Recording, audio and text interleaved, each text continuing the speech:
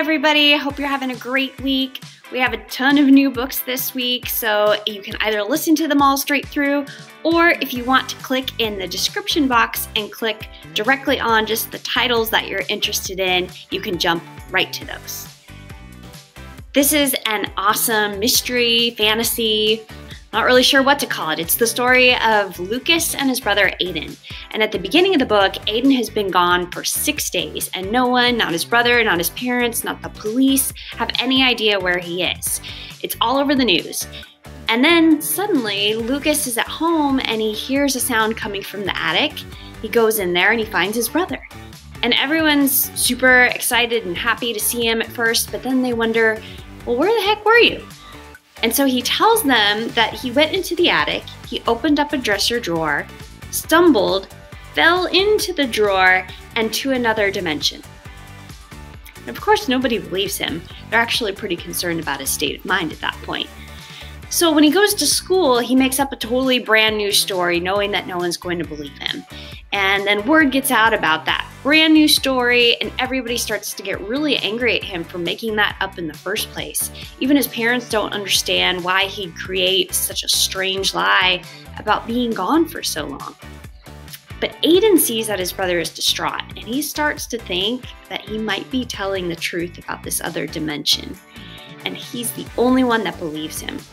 So the whole time, you're wondering what's really going on with AIDAN, and if there really is another dimension that he disappeared to. And it's interesting to see how his parents react, how the town reacts, but especially how Lucas reacts. And the ending is pretty magical. I know that many of you love Alan Gratz's books. Refugee is probably one of our #1 checked out titles. He writes these action-packed stories that are usually based on historical events and switch between multiple characters. Ground Zero is all about 9/11. We meet 2 characters, Brandon, who's going to work with his dad because he got in some trouble at school. His dad works on the 107th floor of the World Trade Center, and the date is September 11th, 2001. So I'm sure you can guess where this is going. We also meet Rashmina, who lives in war-torn Afghanistan in September 11th, 2019, 18 years after 9/11.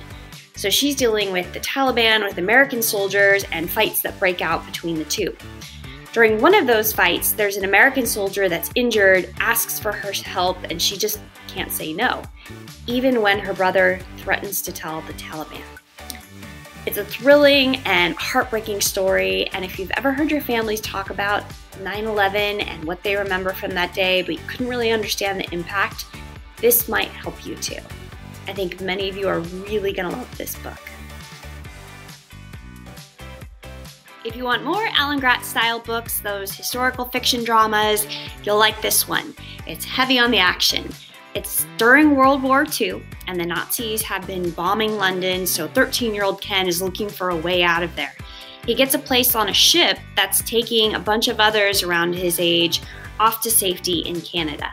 And it starts off amazing. They're getting well-fed, they're making friends. It's so much better than conditions were at home. But 5 days in, the ship is torpedoed and sinks. Luckily, Ken is able to crawl to safety onto Lifeboat 12 with about 5 other boys. And this is based on a true story, and it's an amazing story of survival. Some of you may already know the amazing I Survived series, which are these fictional retellings of major historical disasters. Now there are some graphic novel editions, and this one may complement what some of our 8th graders are currently studying. In I Survived the Nazi Invasion, Max and his sister Zena struggle to get by after their father is captured by the Nazis. Luckily, they're able to escape into a nearby forest, and they're found by some Jewish resistance fighters who take them to a safe camp. And they think they're all in the clear until suddenly grenades start falling, and they find themselves in the middle of an invasion that they hope to survive. All right, Babysitters Club fans, we've got a couple new ones for you this week. In Claudia and the New Girl, we meet Ashley. And on the outside, Ashley is even artsier than Claudia. She's got piercings, she wears hippie clothes, but the two really think that the other's art is amazing. And when Ashley tells Claudia that she's wasting her talent by spending all her time babysitting instead of focusing on her art, Claudia is torn. She starts missing meetings and her friends feel really let down. Pretty soon it's clear she's gonna have to make a decision between art and Ashley and her best friends and babysitting.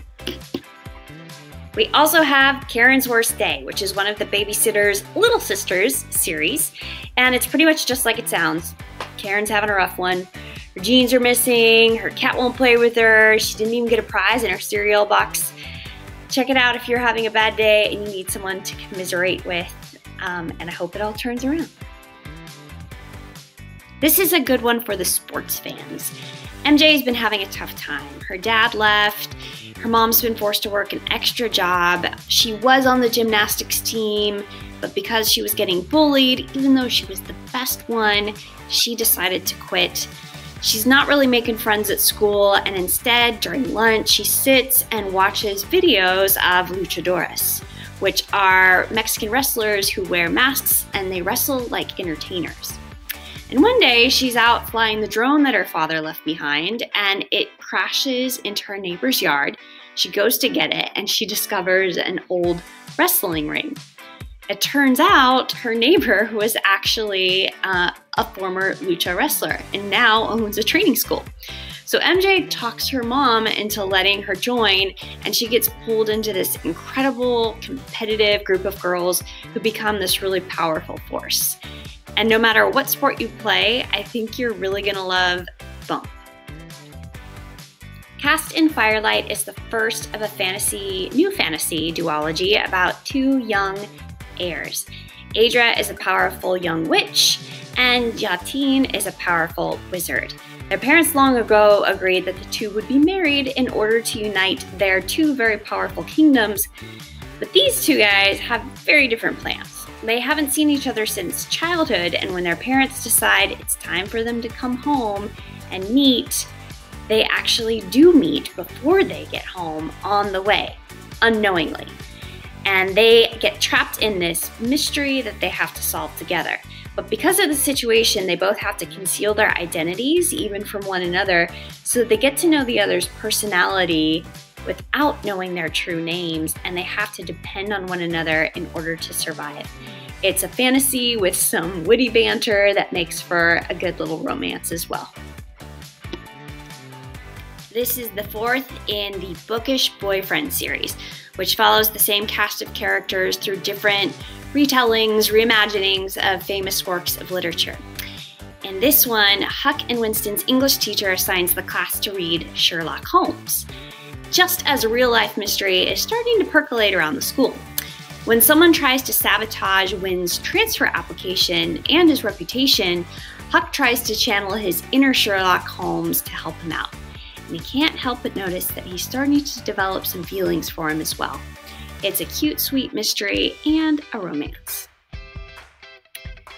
Not Your Sidekick follows Jess as she tries to figure out how to be the daughter of superheroes and superstar siblings without feeling like she's just living in their shadow.